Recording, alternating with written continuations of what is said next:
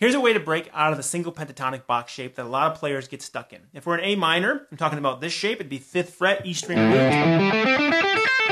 So something that holds a lot of players back is that they've spent too much time in that one box, getting extremely comfortable and never exploring out. So then when they do explore out, they have excuses like, I've lost my feel, it doesn't feel natural, I feel uncomfortable. And those things are true. That's what's going to happen. That's what's meant to happen.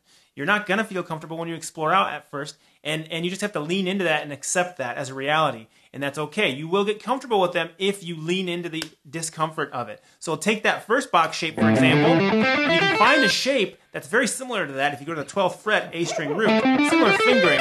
So what you can start to do is take all your licks and language and idea from that first box shape and move them to that new box shape. Give it a shot.